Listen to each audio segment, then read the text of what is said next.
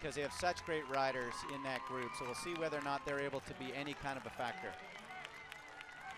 So the leaders already on their way out of transition. There's Johnny Brownlee just behind Richard Muriel Varga. Mola 55 seconds back, along with Ryan Sissons right there, Eric Lagerström, bit of a surprise.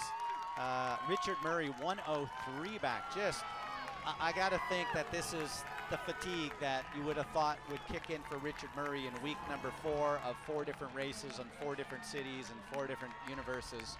Eventually that fatigue does catch up with you. So this is going to be fascinating.